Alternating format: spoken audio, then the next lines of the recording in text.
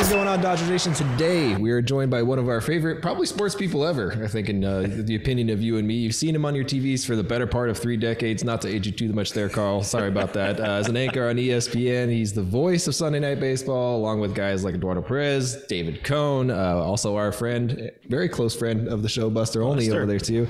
And of course, you can see him this Sunday with your Los Angeles Dodgers taking on the Chicago Cubs over at Wrigley. Should be a lot of fun. We are excited to welcome Karl Ravech to the show. Ravi, how you doing? I am old and I am great to be on with you guys. I've learned over the years, if you surround yourself with younger people, it helps keep you young. So that's why we're doing this.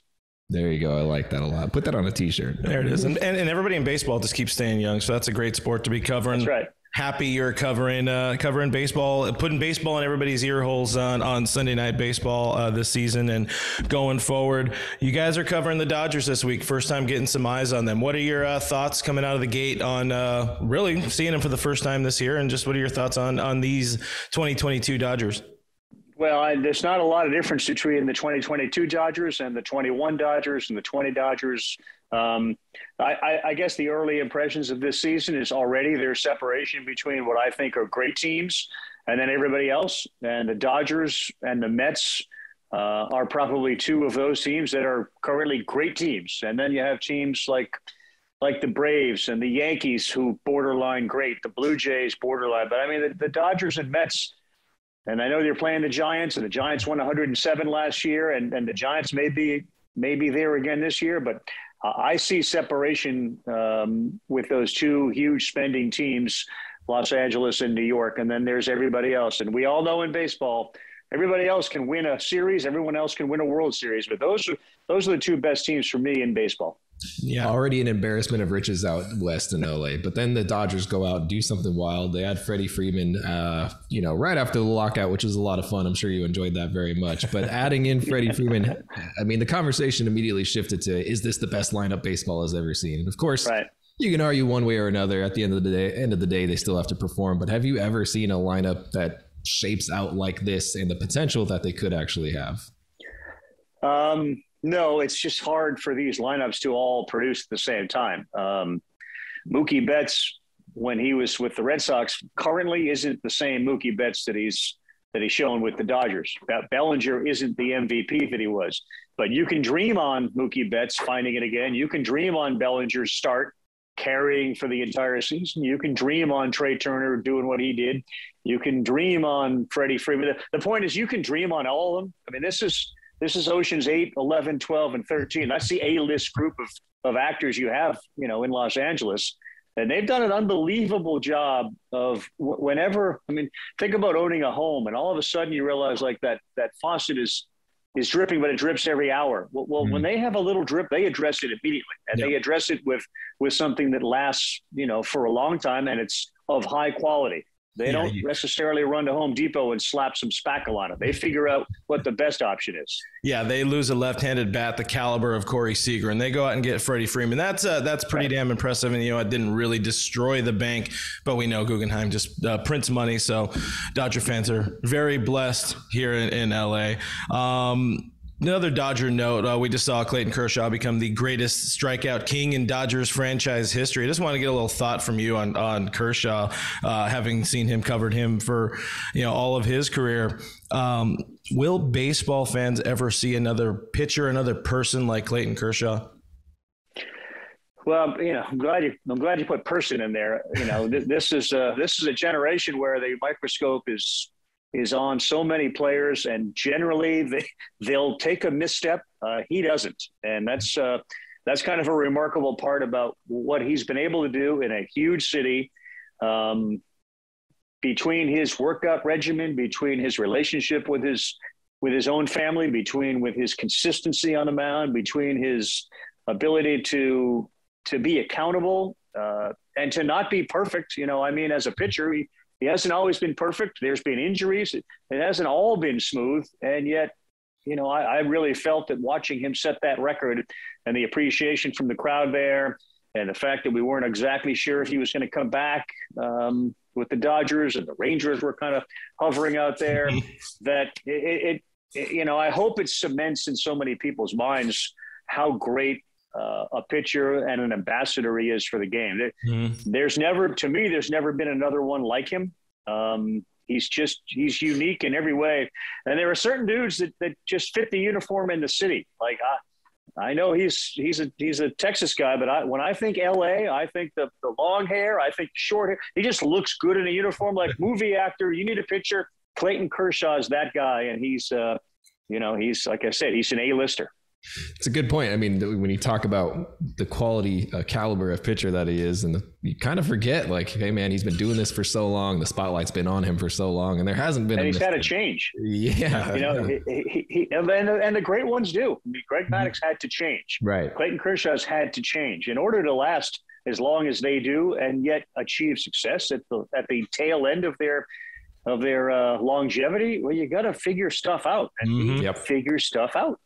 Yeah, I think we're on year 10 of him developing that changeup. So, things it's really going well. That's always my favorite storyline of spring training every single year. It's like the changeup is back. We're doing it again. But Karl, Dodgers and Cubs this weekend, obviously historic matchup. It's a fun one. I'm actually going to be out there at Wrigley. I'm very excited for that. It's the first time I've ever been to Wrigley. I'll be as a fan. So I'll have to go back and actually watch the actual broadcast because I do enjoy the ESPN broadcasts very much. Is there a particular part of this matchup between the Cubs and Dodgers that you're looking forward to seeing?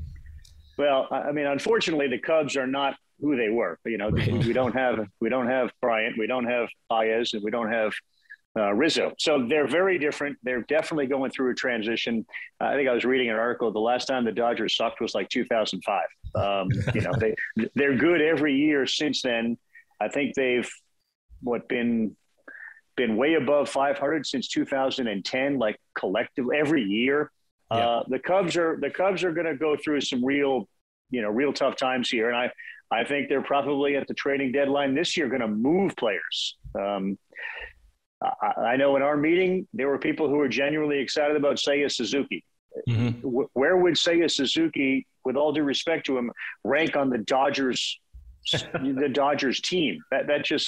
So I'm excited about the front of the uniforms, Dodgers, Cubs, like you said, it's historic. When you think about ballparks, there's always something special about Wrigley at night. It's an unbelievable fan base, but this is an MCAT. This is an LSAT. This is the toughest test you can take as far as a team in baseball goes. And Stroman, I think, is going to pitch for Chicago. He's coming off a really good start. Likes to keep the ball on the ground, but there's a chance Walker Buehler ends up facing him, and that's just another reminder. Like, Stroman's our best guy. And they have Buehler, and they have Urias, who is great, and they have Kershaw. Like, there's just a fundamental difference. So I'll go. You're going to be there, and then I'll go Wrigley, and then I'll go front of the uniform. That's what I get excited about. I like it. Yeah, that's good. I like that everything about it is marquee, and it's going to be fun, and it's going to be fun hearing you guys in the booth. You got the call. You guys saved the world for a little bit there, bringing baseball into our homes, albeit at an ungodly hour overnight. I know. What time was that? LA time. I was getting up at 2:00. You probably weren't even going to bed yet. It was for us. That's a nightmare time. That's like, okay, well, I guess we're in like the 12th inning of a extra inning ball game or whatever. But still, we thank you guys, even going through so many of the technical issues and all of that. But one of the things I wanted to ask you about is just the relationship, particularly with you and Eduardo Perez, like how far you guys have come from those first games and just battling through all that to now. You guys got the primetime spot, and it's this is the game for everybody. It's not even just for baseball fans. It might be for new fans, fair weather fans. Just talk on the relationship and what it means to you and you guys to be doing this. Well, I mean, it's an honor. I mean, and I know people say that about whatever endeavor they're doing, especially if they love it. It's an honor to be sitting there. It's more enjoyable sitting next to a friend, and he certainly is that. And Cone is phenomenal, and we knew that sort of in the offseason. If we could get him, it would be great. I mean, he's sort of that hybrid guy who is very funny. He's got all sorts of experience, tremendous credibility, and he's embraced analytics. I mean, he's that guy that if he were 26 again, he'd figure this stuff out on the mound so quickly because he's a sponge. And there's a few of those in baseball. You can see, especially middle relievers, guys that are young, 25, 26, who are taking this information. They're big, strong dudes. They had 2 pitches, like Clayton Kershaw's worked on his changeup. You look in New York and this kid, Michael King, he's got 5 pitches. I mean, he had 2, when he started. He's got 5, and they're all great. His ERA is like 0.60.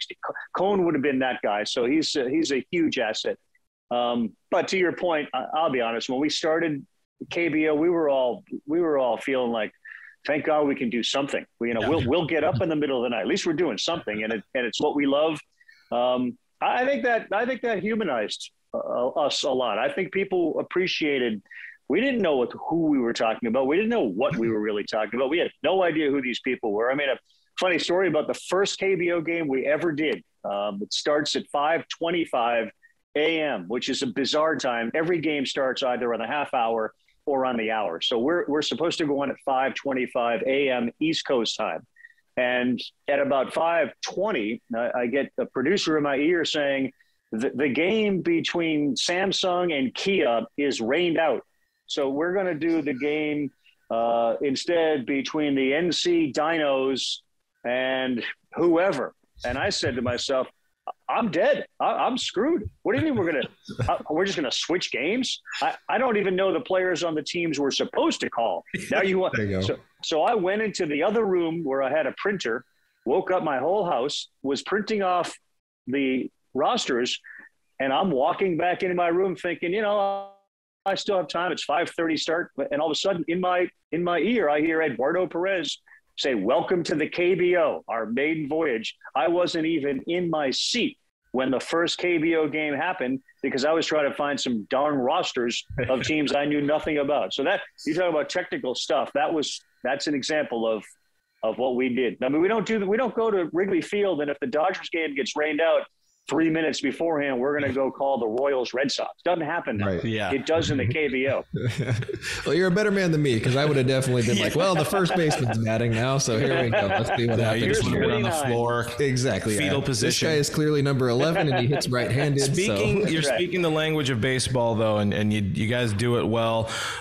You guys have also been blessed to hear baseball players speaking the language of baseball mic'd up. It's been fun. We've had so far. We've had Joey Votto, Kike Hernandez, Ozzie Albies, Bryce Harper, and of course Francisco Lindor handed it off to Justin Turner this week.